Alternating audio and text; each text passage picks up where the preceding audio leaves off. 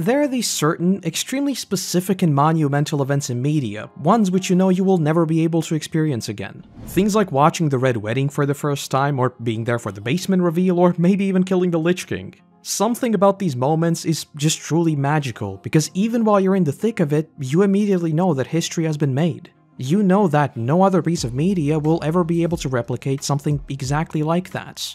And you know that from this point on, you will reminisce about this exact moment. One of these moments for me is Sabaody Archipelago and Return to Sabaody. Unlike many of the experiences I just mentioned, I was not up to date when it was first published, so my entire One Piece experience was rather a non-stop binge leading up to that point. But even when I was caught up in the absolutely wild currents that are the many stories of One Piece, as soon as I watched it, I knew this was it. This is that moment that I will be returning to time and time again. A belief that has now been proven right, with it, for me personally, still standing head and shoulders above every single arc in the series. You see, I was lucky enough to go into One Piece completely clueless. And by completely, I really do mean completely. I didn't even know it was a story about pirates. I just knew that it was a shonen and that's about it. So naturally, I went into it expecting your usual shonen type of storytelling. A belief of mine that sort of held up for a little while, but not very well. Saying that though, on a conceptual level, the early story of One Piece was still a relatively straightforward tale of sequential adventures that were, for the most part at least, not directly affected by the events of the previous arcs. We certainly ran into trouble along the way, learned of many past tragedies, and even faced what seemed to be impossible odds. But ultimately, we just kept on chugging along. I mean, even as far back as Arlong Park, we had some of these side quests, with us initially just trying to track down Nami, but then ending up in a fight against Arlong himself. And then later on, we find ourselves in a very similar situation with Robin, but for a vast majority of the pre-timeskip story, we got back on track very quickly. And with this in mind, I think it's important to take a step back from Sabaody itself and quickly lay out the larger story beats at play. Because unlike with any previous arc, I think the biggest switcheroo happens as far back as post-Enies Lobby, with it eventually creating this cascading effect leading up to the huge climax on Sabaody itself. I mean, as we all know, Oda is very much a long-form story enjoyer, right? Right on the heels of our literal declaration of war on the world governments, we take a brief trip back to Water 7, which is then directly followed by Garp's arrival. First off, it right away establishes the sort of dynamic we might expect from Garp and Luffy. Something that would be very important with Sabaody, where he too would announce that he is going over there. Keep this in mind for now. Though far more importantly, just like we heard of the Grand Line being this mythical place way back in the East Blue, we get the lore surrounding the New World and how it is actually the final sea, very much giving us that sort of next Northern Star, if you will. Though unlike with the Grand Line thus far, where we were sort of just going from island to island, we were also given a very explicit next goal. The scary, spooky Florian Triangle and Bikini Bottom after that. So with our next goal in sight, we soon set off and find ourselves on Thriller Bark. An arc that was clearly set up as the obligatory Halloween/Dracula/Frankenstein horror story, but it of course would not be long until we learned that there is just some angry shallot head behind all of it. And so, it just turns into a good old fight. Except, not exactly. Because while we do get our now usual one-on-one matchups, such as the greatest fight in all of One Piece of God Usopp vs Ghost Girl Perona, the arc climaxes in what is, thus far at least, our one and only time where each and every single member of the crew has fought just a single boss. Not only that, it is also our one and only time where Luffy is given an entirely external massive buff that turns out to be absolutely instrumental in defeating Oars, already showing us just how thin of a line we are actually walking right now. If the past main arc antagonist would all be soloed by Luffy, then Oars took every single Straw Hat chaining their techniques together and an external power to beat, very much telling us that we are under-leveled at the moment. And to top it all off, directly after the fights, instead of us jumping right into the joyous celebrations we all know and love, Kuma shows up and we of course get the legendary Nothing Happens scene. But all of this achieves a few very important things. First off, Zoro going into Sabaody has already been absolutely annihilated. Secondly, knowing Oda's storytelling, Kuma appearing on Thriller Bark by all accounts should mean that we would only see him in like 300 chapters. Thirdly, we also get Big Mom's Vivre card, which further sets up the whole "the new world is next" vibe. But lastly, upon leaving the Florian Triangle, we are casually told that Thriller Bark wasn't actually the source of the legends, implicitly telling us that while what the Straw Hats did was remarkable, it wasn't quite as impressive as we might have originally thought, neatly setting us up for all of those ambitions to come crashing down. And as we actually get to Sabaody itself, we start to get a long list of red herrings and many subversions.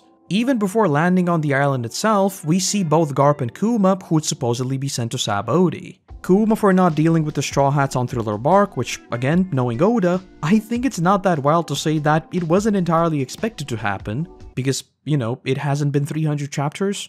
And Garp to deal with whatever's going on with Rayleigh. Knowing what happened in Post-Tenny's lobby, while they're both sort of looming omens in this arc, I wouldn't say that either one is entirely expected, and even if they are, now knowing that Garp is Luffy's grandpa, you'd also sort of expect their threat levels to cancel each other out, right? If only that were true for Ace. But yes, this marks Oda messing with our expectations numero 1. And speaking of looming omens, we of course also have the Ace story going on in the background of all of this, with the actual news of what's going on with Ace coinciding exactly with the climax of Sabaody itself. It's not a subversion per se, but rather this stop-all moment for momentum going into the new world completely unchallenged. So to me, this marks cheeky Oda numero 2. Somewhat akin to the horrors of Thriller Bark, we are also introduced to this horrific man Duval. Only problem is, he turns out to be no more than a gag, with him going on an incredible character arc of Budget Sanji to Handsome Squidward. So with that, we have instance 3 of Oda making us lower our guard. And it's then not long from when we land on Sabaody that we get to the auction, where, despite us hearing and seeing that challenging a celestial dragon is effectively a death sentence, Luffy punches Sharlos back into the manga, and immediately the auction is entirely surrounded by Navy forces. But the thing is, despite that, we escape and everything is fine. Not only that, we make contact with the right hand of the literal Pirate King. Someone who casually showed off a power that we had barely ever seen before, and didn't even bother to help the now famous Sabaody trio, knowing that they just don't need his help. Rayleigh's presence alone clearly indicates an insurmountable sense of safety, considering that basically everything about Roger thus far had been kept completely secret. Us running into his vice captain of all people makes defeat seem almost ridiculous to even consider. I mean, sure, he's just one retired dude, but thematically, he is so much more. He represents the truest link we have ever had to Roger, the One Piece, and Luffy's ultimate dream, with Oda even going out of his way to deliberately remind us of the sheer determination Luffy possesses. When Usopp asks what the One Piece is, Luffy immediately shuts it down, saying that he does not want to know. Just like that barkeep back in Logtown, absolutely all of this is setting us up for our entry into the final stretch of the adventure. We have overcome impossible odds before. I mean, our entry into the Grand Line literally involved Luffy casually announcing his death. So, with Rayleigh by our side, as well as the rest of the worst generation just hanging around here, we are just sort of vibing. But alas, comes the point where our luck runs out, and if the supposed villains of Duval and the Navy at the auction turned out to be not so dangerous, well then Strike 3 sends everything crashing down. Remember how I said at the top of the video that the only thing I knew about One Piece was that it is a shonen? Well, anyone who's watched shonen will know that there is a very specific sequence of events that always happens in your typical 3-act fights. In the first act, the protagonist seems to get a clean win. But then something happens, and in the second act, he gets so close to defeat that it seems like there is no coming back. At the start of the third act, the protagonist screams 3 decibels louder and unlocks a new power-up that allows him to defeat the enemy. Copy-paste to literally most fights in anime and you'll see this exact formula. For me, that was always the biggest problem with shonens. There are no stakes and none of it really matters. But oh man, no. It's as if this climax was specifically written to challenge every single one of those cliches from beginning to end. And all of that begins with the arrival of the pacifistas. Now, I'm not entirely sure whether this whole surprise was a result of me binging the series and everything just moving incredibly fast, or was this intended. But with us cutting around to the various places on Sabaody and seeing multiple people fighting what looks to be Kuma, I always thought that we are just seeing events out of order. Not for a moment did I think that there are dozens of clones of Kuma running around and blasting everyone with lasers. Which naturally then brings us onto the Straw Hats fighting one of the pacifistas themselves. The crew give it their absolute all, chaining their attacks together much like they did with oars. And after a long and grueling battle that took every ounce of strength the crew could muster up, we finally bring it down, only to realize that it is not even a person, but rather just a machine. And then comes the bombshell. Just as they're catching their breaths, Sentomaru appears with another one by his side. And just like that, all of those fights we saw go down were no longer isolated incidents. They were all happening at the same time. The Straw Hats did not achieve the impossible. They didn't defeat some legendary big bad. All they did was take down a lowly grunt, not even a human, one of likely countless machines sent off as disposable fighters. Just like we saw with us leaving Thriller Bark, no, we didn't vanquish some legendary evil. This was just a machine.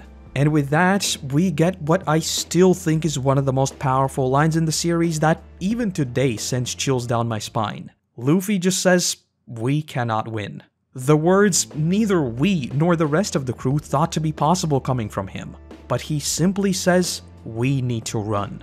This is the man who challenged the worst of the East Blue and won. He challenged the worst crime boss of Alabasta that ruled for years and won. He declared war on the world government itself and fought the worst of CP9 and won. Not for a second faltering in any of those events. Be it stabbed through the chest and left in the desert or beaten into the ground. Not once did he show the least bit of doubt in his abilities. So the words of "we cannot win" are almost unbelievable. No more than a few hours ago, he denied the truths of the One Piece itself handed to him on a silver platter. That's just how strong his drive is, yet here, he simply announces, "We run." And as much as it is played up for gags just moments later, the absolutely chilling moment of Luffy of all people calling for a retreat is a very good indicator of what we should expect. And no more than a few minutes later, we see just that. Kizaru appears and in an instant shoots down Zoro, simply standing there as his identity is revealed to us. This is an admiral. Keep in mind that the one and only time we have seen an admiral fight thus far was Aokiji. Someone who wasn't even concerned with fighting the Straw Hats, but wiped them out while they were basically in prime condition without ever breaking a sweat. Well, now we have just faced what are two of our hardest battles nearly back to back. And on top of the ever-increasing number of pacifistas, we now have the strongest force of the Navy in one of the admirals showing up to top it all off. At this point, we are not facing impossible odds, we are facing no odds. Yet still, remember what I said about the usual shonen structure. We just defeated one of the pacifistas, so that was Act 1. So now with everyone else showing up, this is our Act 2 and our crushing defeats, right? This is to be expected. And to immediately satisfy that thought, none other than Rayleigh shows up, very much living up to his name, and scatters Kizaru's light attacks, giving the crew a much needed opening to run. So now we are back on track for our usual 3-act fight, with the crew now regrouping, probably defeating another pacifista or something and just escaping. But that's when everything begins to unravel at the seams. As we see Chopper and Robin trying to escape, every single one of the Straw Hats are quickly defeated by the pacifistas or Sentomaru, with even Luffy now laying in a pile of rubble. With no other choice, Chopper pulls his devil trigger and goes monster mode. A power so overwhelming and uncontrollable that Chopper annihilated a member of CP9 and then proceeded to attack Frankie. And with his monstrous roars now setting the scene, we see the completely decimated crew all laying on the floor while Usopp just tries to get them back up. And it is at this very moment that all of those dominoes Oda had set up begin to fall down. All of our fighters are defeated, Chopper has gone monster form, we have no means of escape, and Kuma appears, standing in front of Zoro just like he did in Thriller Bark. This man, who seemingly spared Zoro but then still chose to put him through indescribable suffering, now simply asks what is the most One Piece question of all time. If you could take a vacation, where would you go? And as much as this is a clue to what Kuma is actually doing, I do think that the sheer randomness of the question is Oda deliberately messing with our expectations. Because just as the potentials of what this even means begin to swirl in your mind, Zoro simply vanishes into thin air. No climactic battle, no build-up, nothing. He simply disappears right in front of Usopp's eyes. the second strongest of our crew, gone in an instant with absolutely no explanation as to where he might be. And as if this wasn't already puzzling enough, Kuma then jumps forward and erases the pacifista, seemingly helping the Straw Hats. So with what looks to be another opening, Luffy once again calls for them to run. But as Brook shoots out his one last pun, he too... gone in an instant. Usopp shoots at him, gone. Sanji launches himself with a kick, gone.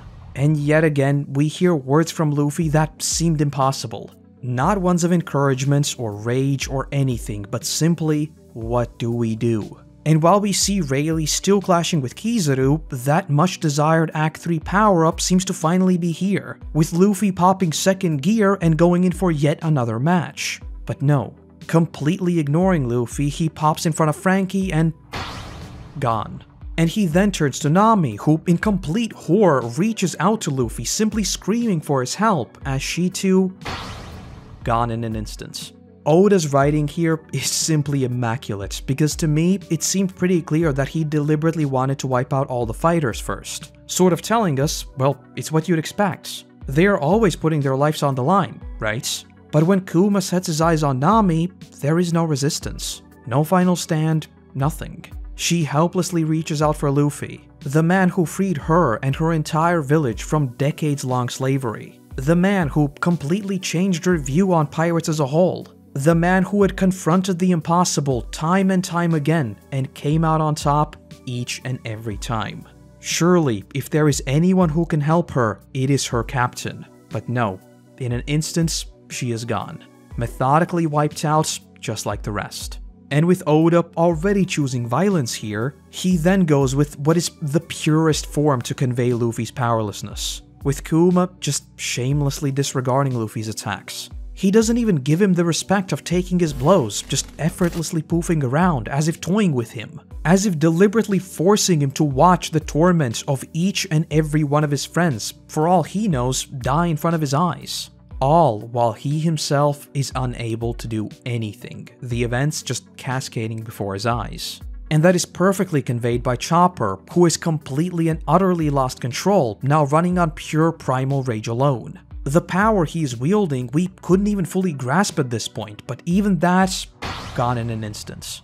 And we then see what is still one of the most heartbreaking scenes in all of One Piece for me. For the briefest of moments, we see Luffy clench his muscles, but then relax. That's it. He's lost. He has given up. Luffy has given up. He simply stands there, begging for him to stop. Just saying, stop, stop, stop, over and over. Suddenly launching in his one final rush, not for Kuma, but for Robin. He does not try to win through strength and triumph, he knows he can't win. So instead, he just tries to save Robin, the only person he knows he still has. And just like with Nami, that sense of desperation and fear in her voice is just so much. Robin was not just ready to die, she chose death, but Luffy saved her. He gave her a reason to live. He did what she thought to be impossible. He challenged the world itself and broke into Eni's lobby. Not even to save her or even get her back on the crew. No, it was just to hear her say that she wants to live. With absolutely no ambiguity, he saved her life. And here she is, begging him to do it again. The world itself shifts in front of Luffy's eyes, all color becoming distorted and wrong. He simply falls to his knees, banging his head against the ground, helplessly pleading with the world itself and trying to punish himself for his failure. And as that cocktail of emotions swells up, one by one, all of them indiscriminately wiped out within the space of just a few moments. That Act 3 triumph I was eagerly anticipating never arrived. The reason why I say there will never again be an arc like Sabaody is because One Piece thus far was a 400+ chapter stretch of impossible triumphs, the sheer length of which is unmatched by nearly any other series out there. But all of that led straight into a cold stone wall. All of that momentum we had been building ever since we first heard about the New World went up in smoke without us ever even having the opportunity to fight back. Kuma's power seemed so absolute that the concept of power as we knew it just did not matter.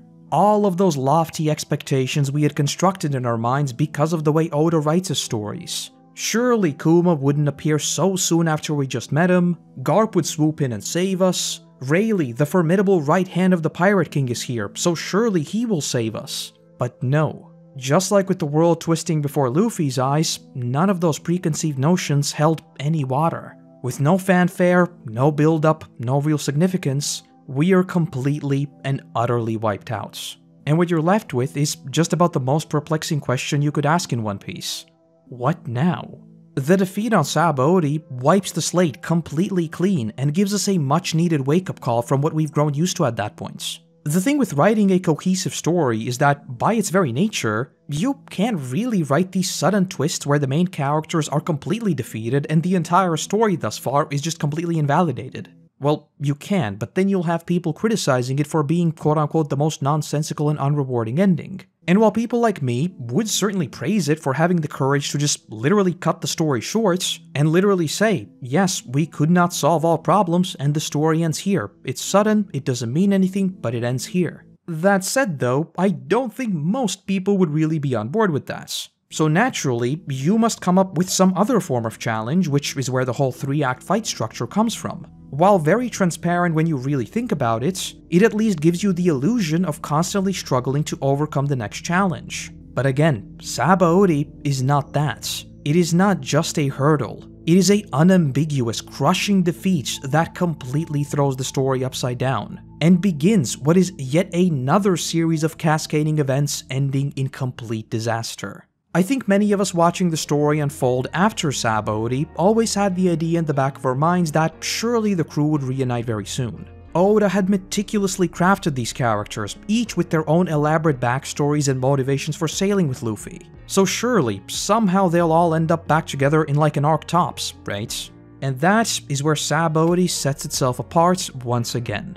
Exactly because Oda had put so much care into building up each and every one of the crew, he did have the confidence in largely removing them from the story outright for 2 years of serialization. Imagine watching one of your most beloved Western shows only to have all of your main characters just disappear for 2 years. Which again, is exactly why I keep saying that there will never be a story like Sabaody even within One Piece itself. That is of course if Oda's most recent predictions about the remainder of the story are to be believed. But having the confidence and sheer wealth of story to pull something like this is a rarity. Where many other authors would be criticized for pulling cheap cliffhangers, Oda just straight up said, "Hold my beer," and gave you a 2-year-long cliffhanger spanning an entirely different saga, following exclusively Luffy through what are just about the most ridiculous challenges he had faced thus far. Because of the incredible world building, it allowed Oda to reintroduce characters long gone, immediately giving the world a sense of permanence and consistency.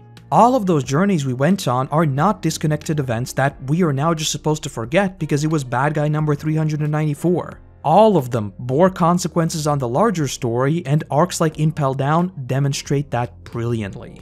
Again, Oda is a very long-form storytelling enjoyer. So not only does Sabaody flip Luffy's story upside down, it largely also bleeds into resetting the entire world as we knew it, with nearly all of the antagonists we had faced thus far being unleashed onto the world yet again. But all of that pales in comparison to what we see in Marineford. At this point, we are following exclusively Luffy for the 3rd arc straight, with I think many of us expecting for the crew to just somehow, through some shenanigans, ending up in Marineford. But oh boy, how wrong we were.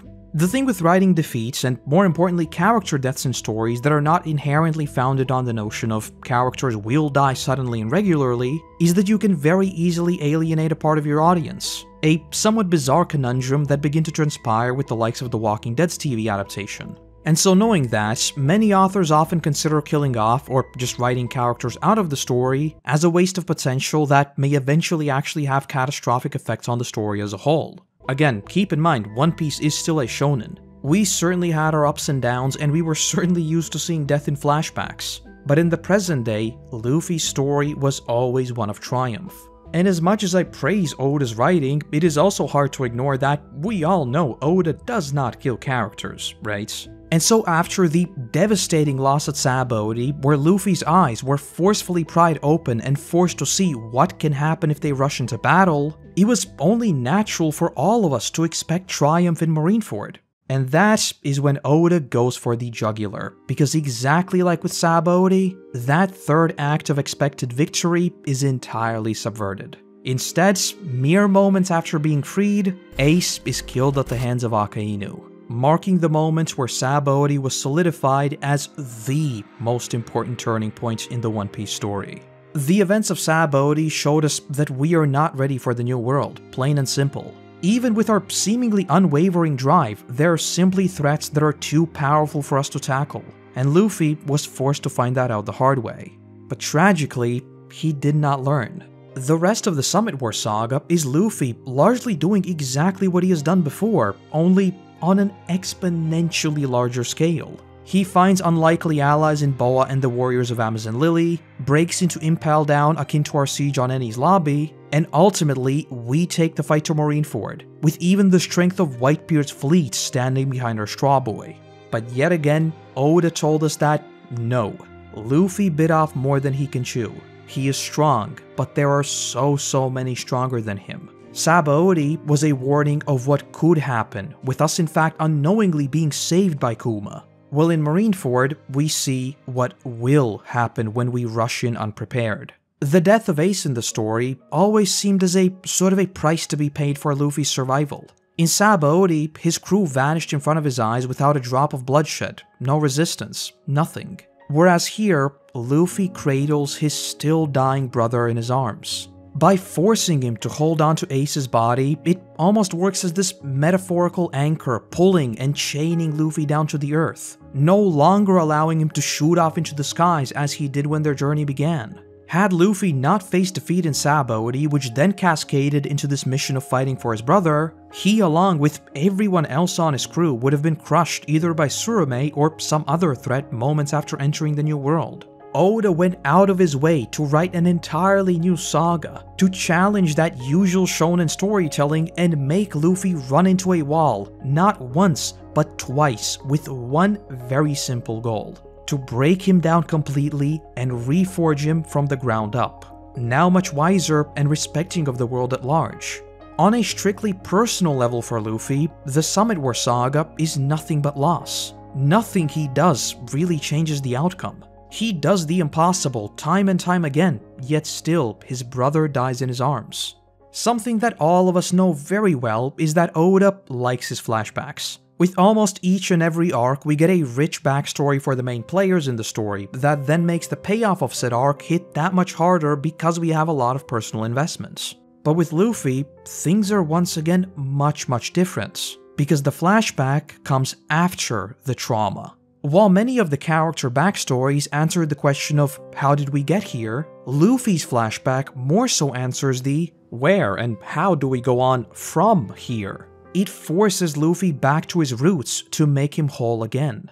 The world kept spinning after the supposed death of Sabo, and it will keep spinning after the death of Ace. That pain is just something to remind him of why he keeps going. And having lived through two devastating defeats, the most important takeaway for him is that he can never let that happen again. The death of Ace becomes this looming specter, a constant reminder of what could have happened on Sabaody. Something that pushes Luffy to become stronger than he had ever been before, with only one goal. He will never allow himself to be as helpless as he was back then. And so, he sends a message. Both an apology for what happened, as well as a very actionable solution. We will meet back up in 2 years. Until then, I will become stronger. And while clearly both Luffy, as well as us following the story, all knew that they'd be doing the same exact thing and we'd all arrive back with a huge array of new abilities, from purely Luffy's perspective, this is not a call to action. He doesn't tell them to train or to get stronger or really do anything. The only thing he does is promise to them that he will be there waiting for them, strong enough to protect them from whatever comes next. I distinctly remember the shock I felt at this point, because again, even now we never got that Act 3 triumph. There was no grand comeback, no reversal. It was just us accepting defeats and agreeing to meet after a longer time span than we had even spent together. after 4 long arcs of following only Luffy, we ultimately return to square one. The goal of returning to Sabaody. Which finally brings us onto the arc that should have just been named Catharsis. And if for a lot of this video, I've tried to stay away from my personal oddities and focus on the narrative itself, then with Return to Sabaody, I am sorry, I simply cannot do that. At the very start of this video, I talked about those monumentous occasions in media. Ones which you share with your friends or even just others online. Well, with Return to Sabaody, I didn't really have that by design, as I tried to isolate myself from One Piece discussion as a whole out of fear of spoilers. But let me tell you right now, not once have I felt that level of anticipation while watching One Piece. To give you some extra perspective, and don't take this as me bragging that I'm some mega chat or anything, but I often meme about me having zero emotional capacity whatsoever. Like, I didn't cry once during the series. I just don't in general. It's just like there is a fundamental disconnect between media and real life in my brain. But do you know what got the absolute closest? Not Zoro's unwavering resolve and him saying that he'd never lose again. Not Nami's desperate plea for help. Not Chopper waving the flag, not Robin, not the Mary, none of that. It was simply the crew all reuniting. I will admit that I am oddly sentimental when it comes to any form of reunion, but with One Piece, it is not just a reunion, right? Can you name another series that has like a 200 episode stretch of non-stop tragedy only to reunite in the same exact place where it all began with that first crushing defeat, and returning with such insurmountable power that it becomes almost a laughingstock? With the caricatures, there are the fake Straw Hats becoming a almost weirdly whimsical reminder of how it all started. The sheer catharsis moment of us seeing all the crewmates meeting each other one by one as if not a single day had passed, but all being so different. Zoro of all people casually stumbling into the bar first, announcing his return. Nami jumping up with excitement to hug Usopp. Robin walking up to the Sunny and greeting Frankie. All of these seem like meeting your best friends from high school or something you haven't talked to for years, but somehow you reconnect in an instant. It's this magical feeling that only a series with as rich characters and with such a long-running story as One Piece could pull off. And that's not even mentioning the mentor relationship of Rayleigh and Luffy. The sheer emotional weight coming off of my shoulders when I saw all of them meeting back up and not just fighting back, but absolutely annihilating the thing that tore them apart. It's a feeling that I don't think I'll ever be able to put into words. Even now I get a weird tingle in my cold little heart thinking about it. But it's exactly moments like these that make me so glad that I experienced the journey that is One Piece. The reason why I say that there will never be an arc like Sabaody is because the duology we see here is the perfect embodiment of what makes the long-form storytelling of One Piece so special. It uses all of the many adventures and triumphs we had seen thus far to entirely subvert each and every one of those expectations, setting off a series of cascading disasters the likes of which we had never seen before or since. It gives us the perfect caterpillar to butterfly story, from Luffy's crushing defeat and losing a brother in his arms, to him finally being reborn anew, arriving back years later to where it all began and showing just how much stronger and wiser he had grown. It leverages the wealth of backstories and those inseparable bonds we had forged among the crew to give us the most indescribable feeling of catharsis, with them finally reuniting after hundreds of chapters apart, with each and every one of them now being stronger, wiser, and perhaps most importantly for One Piece, happier. The time apart only strengthening their unity and love for each other. There are arcs that are more complex from a character writing perspective. There are arcs with many more reveals. There are many arcs with better fights, but for me, a certified suffering enjoyer, the defeat on Sabaody set up what for me is still the most special storyline to date. A reminder that no matter how bad things get, there are still those friends who will wait for you and have your back, even if 2 years later. And if that doesn't perfectly embody the story of One Piece, well then, I really don't know what will. And that's the video. Considering I just spent 35 minutes talking about it, normally I would say that I can finally stop going on about how people are sleeping on the absolute gem that is the Sabaody Duology, and even more so, Return to Sabaody. But you know, something tells me that inevitably I'll end up revisiting this part of the story at some point again, because man, do I love it. Anyway, hope you enjoyed this little early surprise drop in celebration of tomorrow's manga return. In case you didn't know, I stream all of my chapter readings on Twitch and then later upload them on my second channel, Korotos TV, so give those a look. All that said, I want to say a massive thank you to our current patrons and YouTube members who allow me to produce even more of these for you all. And let's also give a warm welcome to the newest member of the team, Avery Thomas. Without you, there'd be a whole lot less of my ramblings, so seriously, thank you, thank you. Other than that, I want to say thank you very much for watching, I hope you have a great day, and hopefully, I'll see you in the next one. Bye-bye!